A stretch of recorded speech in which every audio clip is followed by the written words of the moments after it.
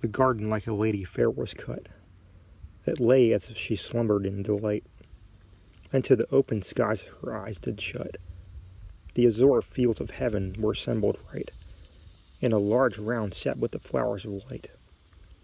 The flowers to loose in the sparks of dew, that hung from their azure leaves did shew, like twinkling stars that sparkle in the evening blue. Jaws Fletcher.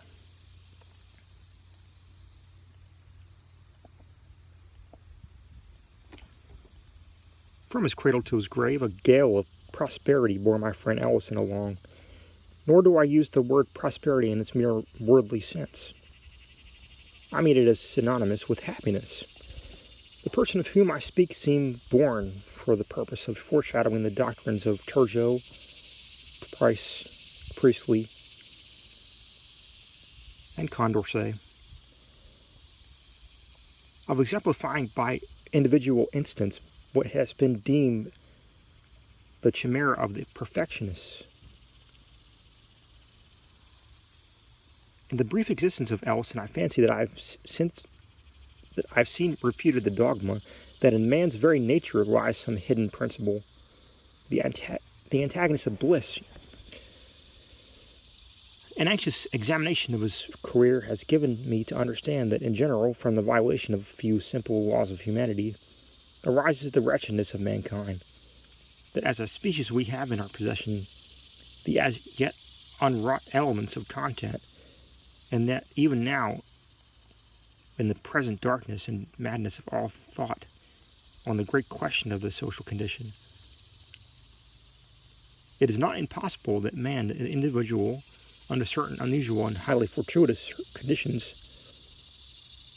may be happy.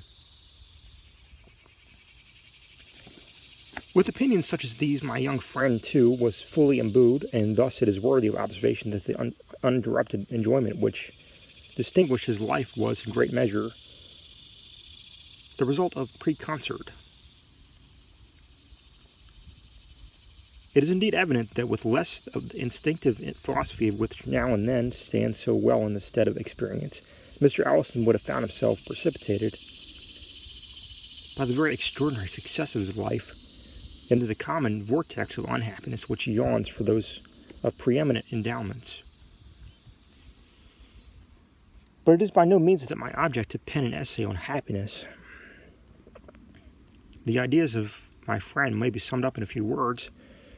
He admitted but four elementary principles, or more strictly, conditions of bliss. That which he considered chief was, strange to say, the simple and purely physical of one of free exercise in the open air. The health, he said, attainable by other means is scarcely worth the name. He instanced the ecstasies of the fox hunter and pointed to the tillers of the earth, the only people who as a class can be fairly considered happier than others. His second condition was the love of woman, and the third, and most difficult of realization, was the contempt of ambition. His fourth was an object of unceasing pursuit, and he held that, other things being equal, the extent of attainable happiness was in proportion to the spirituality of this object. Allison was remarkable in his continuous profusion of good gifts lavished upon him by fortune. In personal grace and beauty he exceeded all men. His intellect was that of order, to which the acquisition of knowledge is less a labor than an intuition and necessity. His family was one of the most illustrious of the empire. His bride was the loveliest and most devoted of women. His possessions had always been ample, but on the attainment of his majority it was discovered that one of those extraordinary freaks of fate had been played in his behalf, which startled the whole social world amid which they occur, and seldom fail radically to alter the moral constitution of those who are in their objects.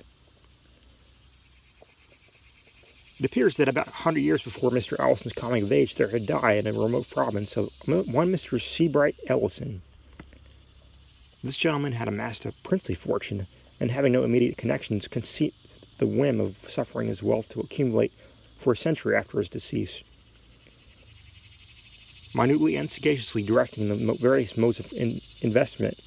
He bequeathed the aggregate amount to the nearest of blood, bearing the name of Ellison, who should be alive at the end of 100 years. Many attempts had been made to set aside this singular bequest. Their ex post facto character rendered them abortive, but the attention of a jealous government was aroused, and a legislative act finally obtained, forbidding all similar accumulations. This act, however, did not prevent young Ellison from entering into possession on his 21st birthday, as the heir of his ancestor Seabright, of a fortune of $450 million. When it had become known that such an enormous wealth inherited, there were, of course, many speculations as to the mode of its disposal. The magnitude of the immediate availability of the sum bewildered all who thought on the topic. The possessor of any appreciable amount of money might have been imagined to perform any one of 1,000 things. With riches merely surpassing those of any citizen, it would have been easy to suppose him engaging to supreme excess in the fashionable extravagances of his time, or busying himself with both political intrigue, or aiming at ministerial power, or purchasing an increase of nobility, or collecting large museums of virtue, or playing the munificent patron of letters, of science, of art, or endowing and bestowing his name upon extensive institutions of charity. But for the inconceivable wealth and the actual possession of the heir, these objects had all, the ordinary objects, were felt to afford too limited a field. Recourse was had to figures, and these but sufficed to confound. It was seen that even at 3%, the annual income of the inheritance amounted to no less than $13,500,000, which was $1,125,000 per month, or $36,986 per day, or $1,541 per hour, or $6.20 for every minute that flew. Thus the usual track of supposition was thoroughly broken up. Men knew not what to imagine. There were some who even conceived that Mr. Ellison would devise himself at least one half of his fortune, as of utterly superfluous opulence, enriching whose troops, whole troops of his relatives by division of his superabundance. To the nearest of these he did, in fact, abandon the very unusual wealth which was his own before the inheritance. I was not surprised, however, to perceive that he had long made up his mind on the point which had occasioned so much discussion to his friends, nor was I greatly astonished at the nature of his decision. In regard to individual charities, he had dissatisfied his conscience, and the possibility of any improvement, properly so called, being effected by man himself in the general condition of man. He had, I am sorry to confess it, little faith. Upon the whole, whether happily or unhappily, he was thrown back, in very great measure, upon self. In the widest and noblest sense of it, he was a poet.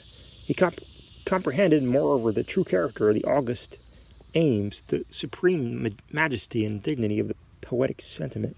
The fullest, if not the sole proper satisfaction of the sentiment he instinctively felt to lie in the creation of novel forms of beauty.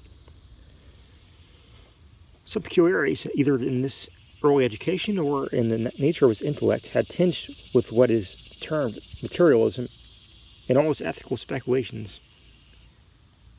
And it was this bias, perhaps, which led him to believe that the most advantageous, at least, if not the sole legitimate field for the poetic exercise, lies in the creation of novel moods of purely physical loveliness. Thus it happened he became neither musician nor poet, if we use this latter term in its everyday acceptation.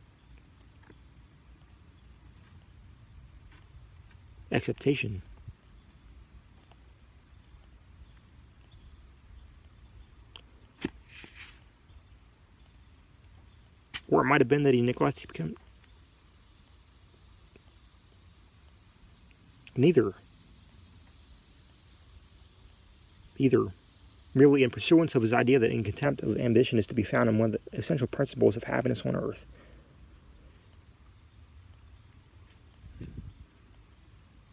Is it not indeed possible that while a high order of genius is necessarily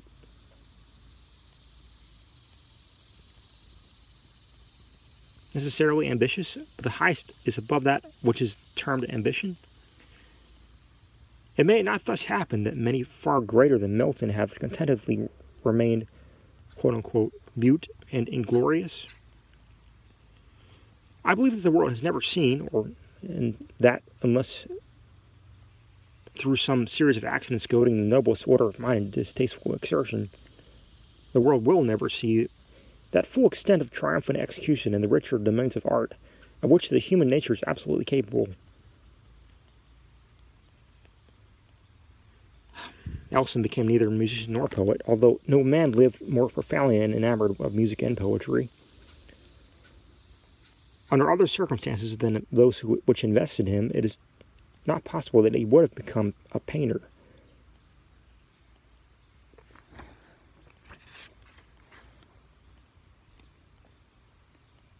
Sculpture, although in its nature rigorously poetical, was too limited in its extent and consequences to have occupied at any time much of his attention. And I've now mentioned all the provinces in which the common understanding of the poetic sentiment is declared it capable of expatiating. But Allan maintained that the richest, the truest, and the most natural, if not altogether the most extensive province, had been unaccountably neglected. No definition had spoken of the landscape gardener as of the poet. Yet it seemed to my friend that the creation of the landscape garden offered to its proper muse the most magnificent of opportunities. Here indeed was the faintest field for the display of the imagination, in the endless combining of forms of novel beauty, the elements to enter into combination being by vast superiority the most glorious which the earth could afford. In the multiform and multicolor of the flower and the trees, he recognized the most direct and energetic efforts of nature at physical loveliness, and the direction or concentration of this effort, or more properly in its adaptation to the eyes which were meant to behold it on earth. He perceived that he should be employed the best means, laboring to the greatest advantage, in the fulfillment not only of his own destiny as poet, but of the august purposes for which the deity had implanted the poetic sentiment in man. Its adaptation to the eyes which were to behold it on earth. In his explanation of his phraseology, Mr. Allan did much towards solving what has always seemed to me an enigma. I mean the fact, which none but the ignorant dispute, that no such combination of scenery exists in nature as the painter of genius may produce. No such paradises are to be found in reality as have glowed in the canvas of Claude. In the most enchanting of natural landscapes, there will always be found a defect or an excess, or many excesses and defects. While the component parts may defy individually the high skill of the artist, the arrangement of these parts will always be susceptible of improvement. In short, no position can be attained on the wide surface of the natural earth from which an artistical eye, looking steadily, will find matter of offense in what is termed the composition of the landscape. And yet how unintelligible is this? In all other matters we are justly instructed to regard nature as supreme. With her details we shrink from competition. Who shall presume to imitate the colors of the tulip, or to improve the proportions of the lily of the valley? The criticism which says of sculpture or portraiture that is here nature is exalted, to be exalted, or idealized rather than imitated, is an error. No pictorial or sculptural combinations of points of human loveliness do more than approach to living and breathing beauty. The landscape alone is the principal of the critic true. And having felt its truth here, it is but the headlong spirit of generalization which had led him to pronounce it true throughout all the domains of art. Having, I say, felt its truth here, for the feeling is no affectation or of chimera,